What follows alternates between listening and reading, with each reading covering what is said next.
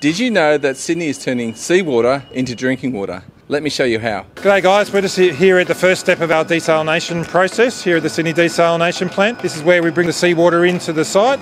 We actually have a large tunnel that brings the seawater in, 1.2 kilometres away from the plant and about 300 metres offshore. Through these drum screens, we usually just pick any foreign materials up, seaweed, plastics and so forth, and we're only filling up a herbicide rubbish bin once a month.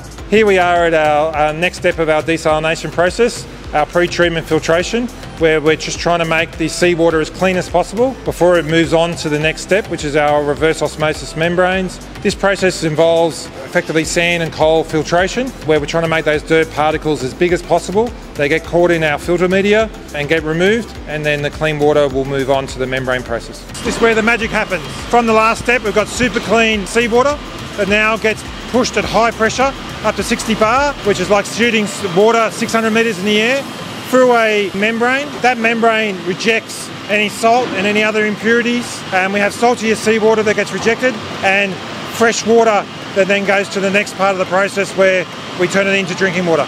The water has now come through the reverse osmosis membrane process, and it's ultra pure, so we need to add some minerals back into that process. So we add hydroated lime, then we chlorinate and fluoridate to meet Australian Drinking Water Guideline standards, and then we distribute that to Sydney Water's network. At this point, the drinking water produced by the desalination plant is stored in the tank behind me, where it's pumped into our network at Erskineville. Our system operations centre then distributes across Sydney Water's network.